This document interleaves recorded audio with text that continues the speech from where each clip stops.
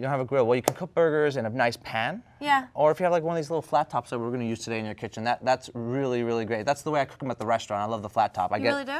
Yeah, I cook them at the restaurant like that. I get a really nice sear. Yeah. And then what's happening is when you're searing, there's this thing called the Maillard reaction, where the natural sugars are kind of caramelizing and create this kind of crispiness on the burger, and that's what we're looking for.